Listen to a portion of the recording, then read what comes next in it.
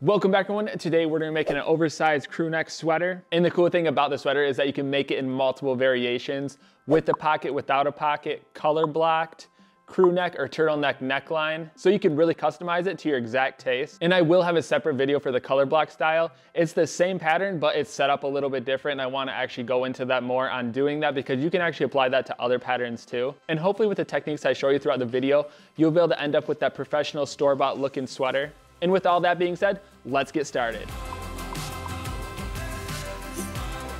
Getting started with supplies, you're going to want to grab 3 to 3.5 yards of sweatshirt fleece or fleece, a 1/4 yard of ribbing, and lastly your pattern. The pattern is available at properfitclothing.com and the link will be provided in the description below. And this pattern can be made in multiple variations. You can do a standard crew neck or turtleneck, one with a pocket and color blocked. Once you printed the pattern, it's best to cut the top edge and the side edge of all the pages. This will allow you to overlap the pattern from left to right in alphanumerical order. Once you have the pages all lined up, tape it together and cut out the size that works best for you. And this is just a quick reference to what your pattern should look like after taping it together. And since this is an oversized pattern, it's best to use the measurement chart to find the size that you're looking to make. You also have the option of making a standard crew neck neckline or a turtleneck neckline. The color block video will show the turtleneck neckline, but it's actually installed the same, so it's your choice on which one you want to make. And after cutting, you're going to want to end up with one back panel cut on the fold. And if you're adding a pocket, make sure you add the pocket guides. One front body panel also cut on the fold with the guides if you're adding a pocket.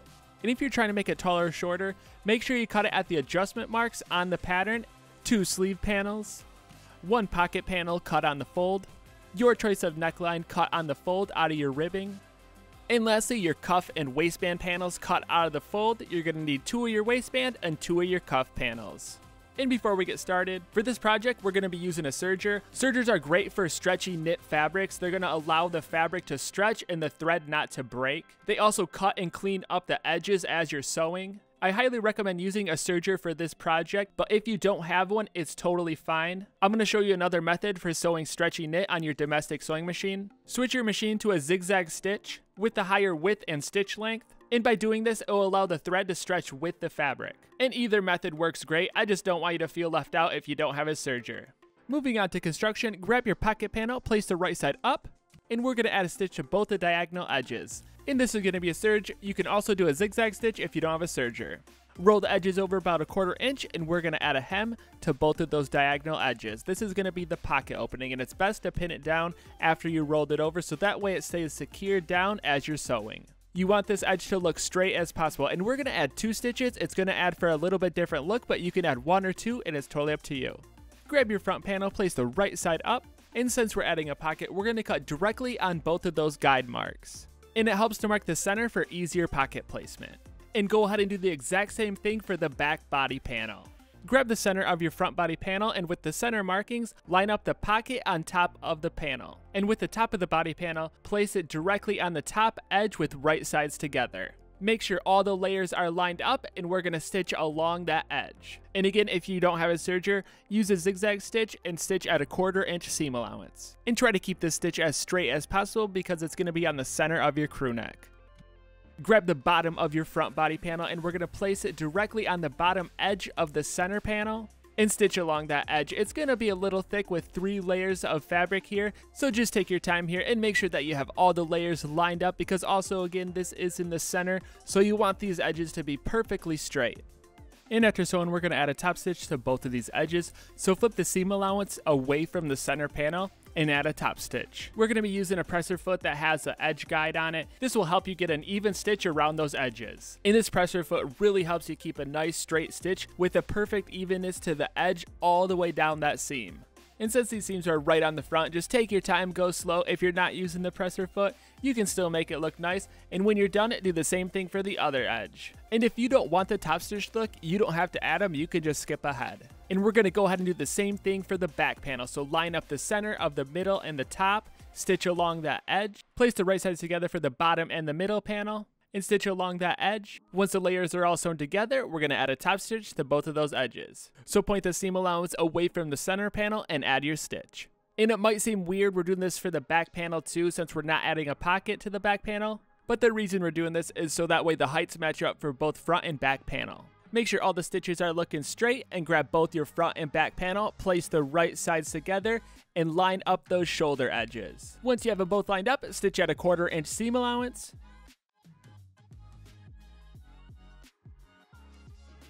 Flip the right side up and we're going to add a top stitch by folding the seam allowance towards the back panel. You can also use a cover stitch machine instead of a straight stitch. That's another machine that is great for stretchy knit fabrics, and I'll try to include it in future videos.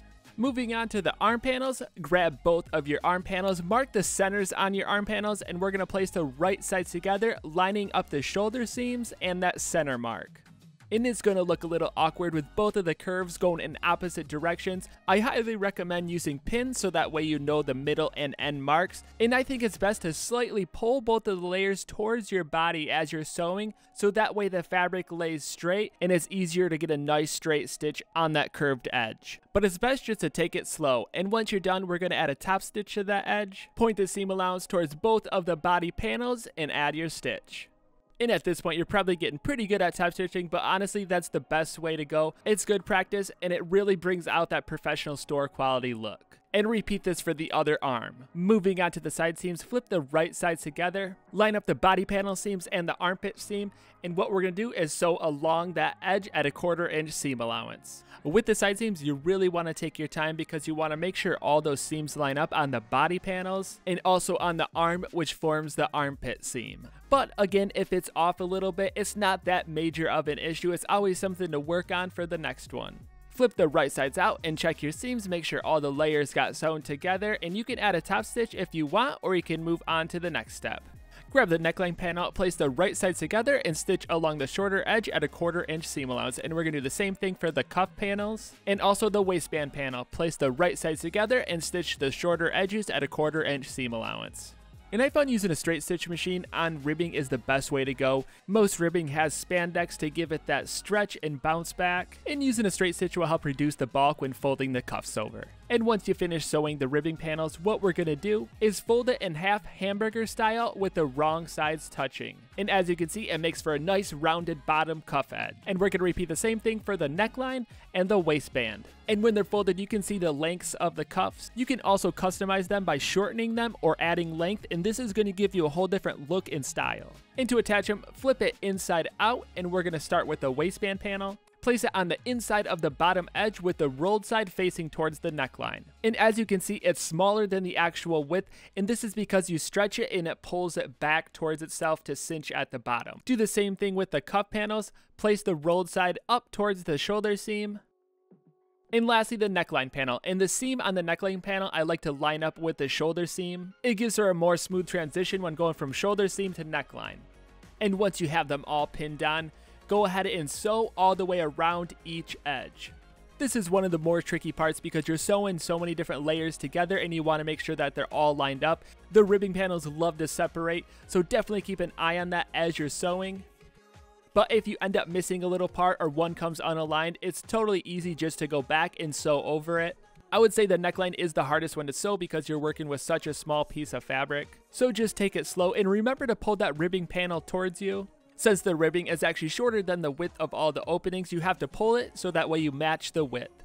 And for the final step, we're going to add a top stitch to all of the openings. Starting with the neckline, fold the seam allowance towards the body and stitch all the way around. And I know I said it before, but this is one of them where you really need to keep that stitch straight because it's right on your neck and it's very noticeable when the stitch is off just a little bit. But just like anything in life, it takes time and practice to really get these stitches right on the first try. Moving to the cuff panels, face the seam allowance towards the top of the sleeve. Pulling the bed off your machine really allows you to get into that small area and stitch around the edge perfectly. And lastly, the waistband panels, we're going to flip the seam allowance up towards the neckline. And we're going to stitch 1/2 at a time because since it is a straight stitch, it's prone to breaking when it's stretched. So start at one of the side seams and work your way towards the opposite side seam. Once you reach the other side seam, we're going to stop and start a new stitch. This is going to allow you to be able to stretch the bottom without the thread breaking. And this is a technique you can apply to other stretch knit garments if you want a straight stitch on a stretchy fabric. And again, you don't have to add these top stitches. You could totally be done without doing this, but I just think it adds that professional, nice touch. And there you have it. Thank you so much for watching and supporting the channel. I hope you got a lot from this video. In like each video, I want to try to include more sewing techniques and little things that really take your sewing to the next level.